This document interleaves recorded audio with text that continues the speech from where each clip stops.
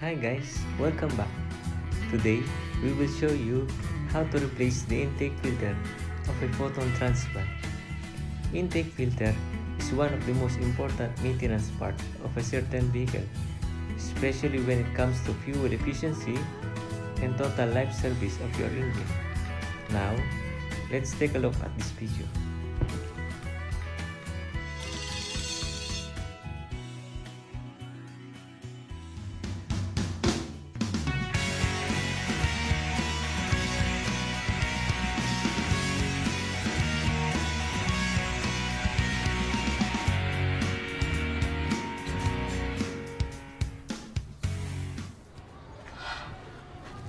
Okay guys, before we proceed to filter replacement, we must check the part number of the filter we just prepared and brought online if it is correct.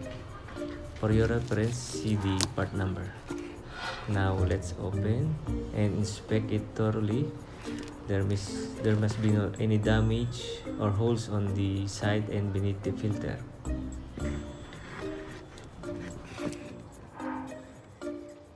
Now let's remove the old filter. It is located on the front right side of the vehicle. You have to unclip all the lock pin.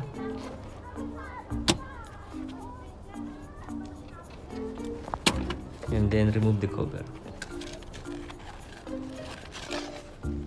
As you could see, the overall appearance of the old filter is already no good. Now let's take a look one more time.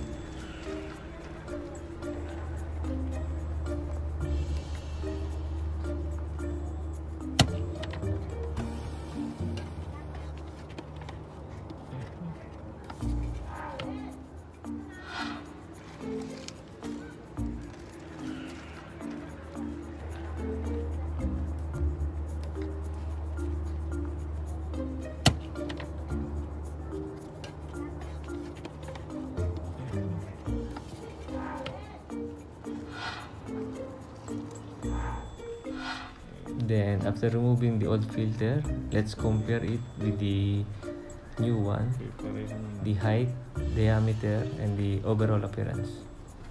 It must be identically the same.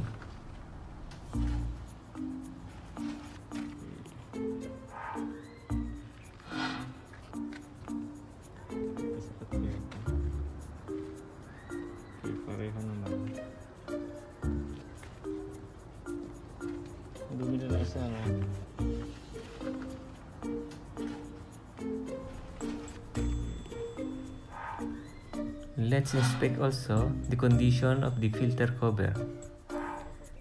Take note of the guide pin position when returning the cover to the filter housing.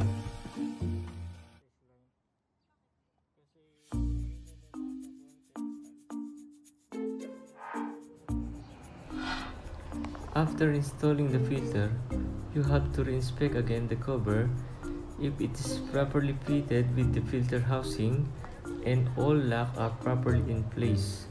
Failing to do so might result to a premature engine failure. Improperly fitted cover and filter will allow dust particles from the outside to come inside through your engine. These particles will definitely shorten the service life of your engine.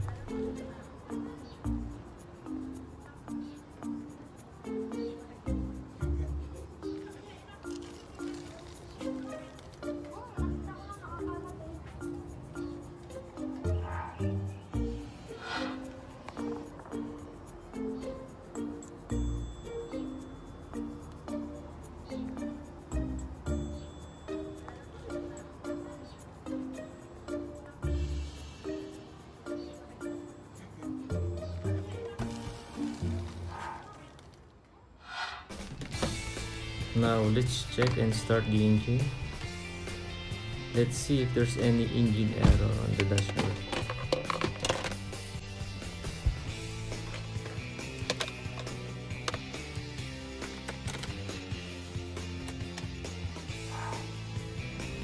So far, we do not have any engine related error after successfully replacing the filter.